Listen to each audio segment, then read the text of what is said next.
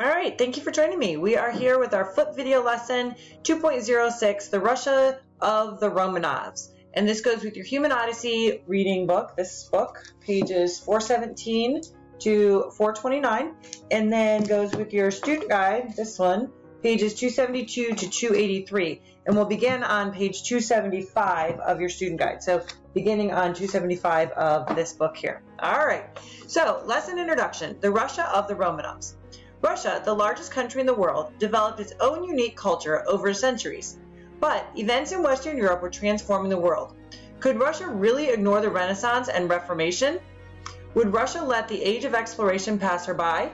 Two great rulers, Peter and Catherine, tried to pull Russia into the modern age, but did they succeed? Learning objectives for this lesson. Many of these objectives are covered in detail in the readings from our Human Odyssey book, pages 417 to 429. So do make sure that you are doing your readings. You'll get a lot more information that goes with these student guide pages, okay? So describe the social and political structure of Latin American colonies in the 1800s. Explain why attempts to establish republics in Latin America were less successful than in the United States. Identify major physical and political and cultural features of Latin America. Identify significant leaders of the 19th century and Latin American independence movements and their accomplishments and failings. So this is where you need to open up your student guide, page 275, and this will start on question number 1. Okay, so this goes with questions 1, 2, and 3. And as I say always, if you need more time to fill this in when you're watching this on your own, not during class time, please feel free to pause the video. You can fill in the answers from there, or the slides are all posted in the OMS. So the Renaissance, the Reformation, and the Age of Exploration had changed the Western world by the 17th century, but had barely touched Russia. What practice or institution most differentiated Russia from the West? It was serfdom. Serfs were peasants who were bound by law to the land on which they worked. This is questions 4 through 7, Peter the Great. Peter the Great, a Russian Tsar, assumed the throne in 1689. His family name was Romanov. Peter was a great reformer. In 1696, he set off on an 18-month tour of Western Europe, the first Russian ruler to venture abroad during times of peace, meaning that not during wartime. Peter reformed the government and the church. He promoted on the basis of merit, not birth. He insisted on Western dress. He built roads, canals, and factories, and he modernized the army. Perhaps Peter's greatest achievement was the construction of the port on the Baltic Sea called St. Petersburg. His greatest failing was to leave unreformed the institution of serfdom, meaning he was not able to abolish or get rid of serfdom. Questions 8 through 10, Catherine the Great. In 1762, a German-born princess named Empress Catherine came to the throne. She promoted enlightenment or liberal ideas and fostered the arts. Catherine also modernized Russia. She encouraged industry and trade with her European neighbors. She built roads. She improved education, especially for girls. She proposed a new code of laws. In the end, however, Catherine did little to improve the lot of the vast majority of her subjects, the serfs. Questions 11 through and 12, Russian serfs. Russian serfs lived in single-room cabins made of logs or clay. They did not own the land upon which they toiled and possessed few rights under the law. There were no real opportunities to leave serfdom, but some serfs were able to escape the hardships of their life. They could join the army, work in a factory, or work on one of the country's great construction projects. Questions 13 through 15. In 1801, Catherine the Great's grandson ascended the throne as Alexander I.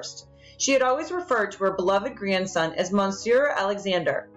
Alexander I, the new Tsar, was liked by many Russians when he assumed power in part because he lifted a ban on foreign books, reopened private publishing houses, freed political prisoners, lifted a ban on foreign travel, and improved the education system. War with France halted Alexander's plan to reform Russia.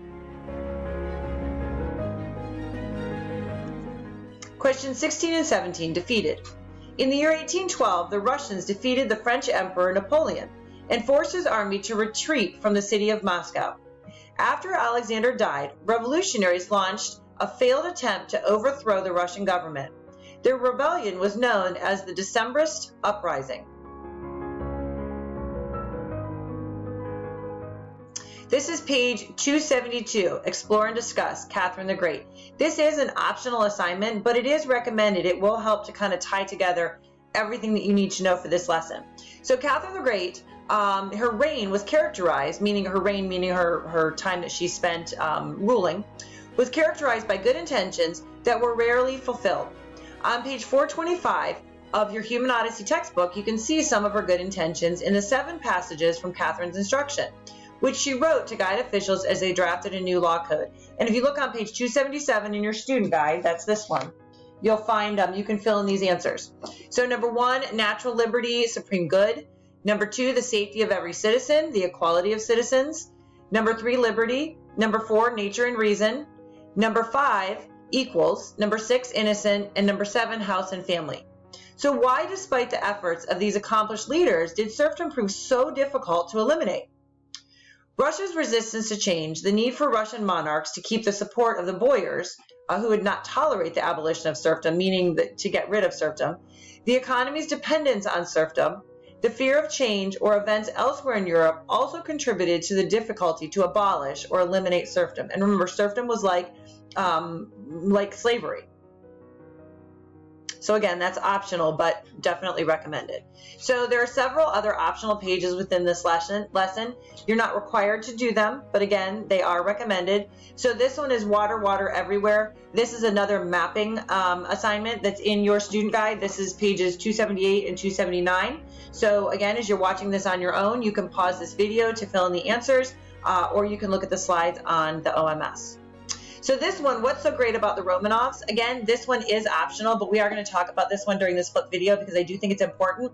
So this is on pages 281 to 283. You can just listen or you can fill in. So this is basically an interview format. So Peter the Great says, Tsar Peter, how did your country differ from the rest of Europe and Americas when you became Tsar? And Peter says, Russia did not enjoy many of the benefits that had resulted from the scientific revolution, the age of exploration, the Renaissance, or the Reformation. Our country looked to the past much more than to the future. The attitude in Russia was, if it is old, it must be good. If it is new, it must be bad. The interviewer says, why did you feel you had to travel to Western Europe in 1697? Peter said, I needed to travel there myself to find out how other, more modern European countries did things. I realized that people there had skills and crafts that we Russians do not possess. For Russia to grow, expand, and modernize, we needed to adopt Western ways.